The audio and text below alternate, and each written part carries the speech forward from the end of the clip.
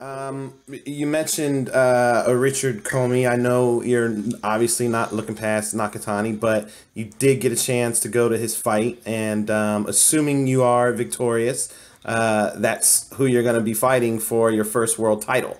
So, what was that experience like to actually be? I mean, you knew, or you do know ahead of time, hey, if I win my next fight, I'm going to be in the ring with that guy right there. So was that a different experience to be ringside and watching that fight? Or, I mean, I know you actually watched it as opposed to the other guy that you went to go see and you were on your phone the whole time. Oh yeah, man. It was a great experience. I really was out there to promote my fight as well. Mm-hmm. You know, I could care less about Richard Commey and Ray Beltran. Mm-hmm. You know what? None of that matters actually, and none of that did matter until we get our job done July 19th. Mm-hmm. So that's what I'm looking at, and I was just there, with the fans, interacting with the fans, giving back to everybody in any way possible, taking pictures, interacting, talking to them, all those things, and promoting the fight to tune in. And just being there and seeing that and going up in the ring with him, with Bob Arum, we took a picture and everything. Mm-hmm. I know Commey, he's a good guy and everything, but business is business. I'm fighting for the IBF World Title Eliminator. That makes me your mandatory next. Mm-hmm. So I'm pretty sure he'll probably be there in Maryland, in D.C. You know what I mean? I'm pretty sure he might be there in D.C. and then be like, we're going to make this fight happen. I hope he is, so we can make this fight happen. So everything right now is just in the works, and I was excited. It was good to be out there. I spoke with Ray Beltran. Ray Beltran is a humbled, and true warrior at what he does, and he is going to go down in the books as a legend.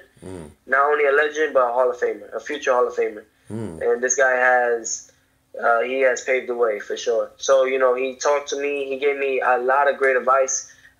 He gave me his side of what he felt, and he told me I am the next future in the sport of boxing. Wow. Just to always keep myself straight, always keep myself focused on what I need to do, and to always be aware and be careful of who's around you. And he told me that as long as I have those tools and making sure all those things, he says that I don't have no limit, that I could reach stardom and on top of that. So damn, that's what's it was, and just hearing that from him, and it meant a lot. Yeah. And we were talking for a good second, in that ring while they were interviewing Richard Commey and everything. Wow, that's crazy.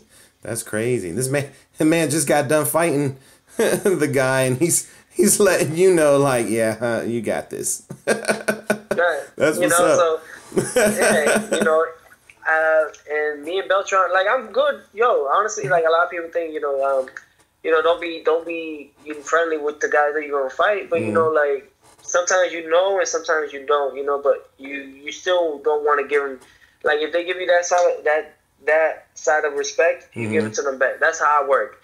If you give me a look, I'm gonna give you a look, and it's like Floyd said in one of his things, if you saying fuck you, I'm saying fuck you. Right. If you don't like me, I don't like you. True. Yeah. Don't disrespect if you don't want to get disrespected. Like, you know what I mean? No, that's true. That's true. That had to motivate you more for your fight coming up after seeing that, after being in the ring, after knowing, all right, like, how close were you to that title while you were in the ring? Did you eyeball that title? Like, yeah, that's mine right there. Yeah, I look at it, I'm just like, we're close. We're, after this, we're one fight, from changing everything. And I'm not gonna lie, it is fucking hard. And I'm not talking about the training and everything. I'm talking about everything around, the negativity, all that stuff, whatever you want to call it. But all that negativity is so hard because it wants to bring you down, because you're so close from turning your dream into reality. You know what I mean? So things are just going to come at you. The negative stuff are going to come at you and try to bring you down. And you just got to fight through it. And the only way I fight through it is just having faith in God. And I focus on that. And I'm like, and I try to, my main quote that I use, and it's from the best and that's from Bruce Lee. Be like water, my friend. Mm-hmm. And what it means is just adapt to any situation, anything. You know, just adapt to everything and just be calm and cool and collective. Don't think about so many things because that's how you crash. Yeah. You know, and it's things like that. So I just try to just focus on my path, and that's what I do.